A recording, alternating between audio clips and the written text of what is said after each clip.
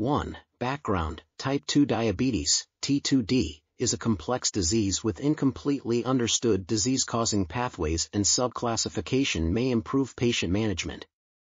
Unlike other biomarkers, germline genetic markers do not change with disease progression or treatment.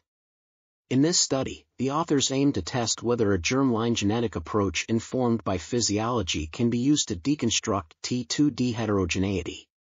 2. Methods. The authors applied Bayesian non-negative matrix factorization, BNMF, clustering to genome-wide association study, GWAS, results for 94 independent T2D genetic variants and 47 diabetes-related traits.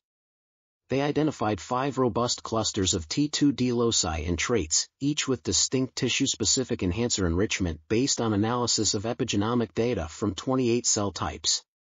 3. Findings. 2 clusters contain variant trait associations indicative of reduced beta cell function, differing from each other by high versus low proinsulin levels.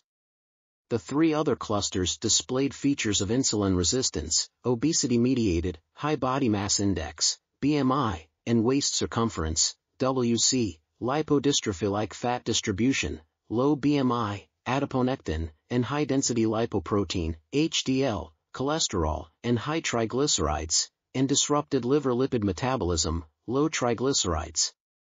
Increased cluster genetic risk scores were associated with distinct clinical outcomes.